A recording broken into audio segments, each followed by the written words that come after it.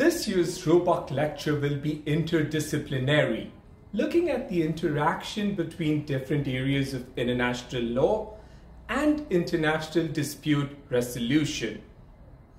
While the primary focus will be on international arbitration, we will be looking at related areas like international mediation and international adjudication.